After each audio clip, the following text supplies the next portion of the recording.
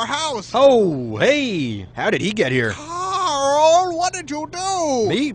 I didn't do this. Explain what happened, Karl. I've never seen him before in my life. Why did you kill this person, Karl? I do not kill people. That is my least favorite thing to do. Tell me, Karl, exactly what you were doing before I got home. All right. Well, I was upstairs. Okay. I was sitting in my room. Yes. Reading a book. Go on. And well, this guy walked in. Okay. So I went up to him. Yes. And I stabbed him 37 times in the chest.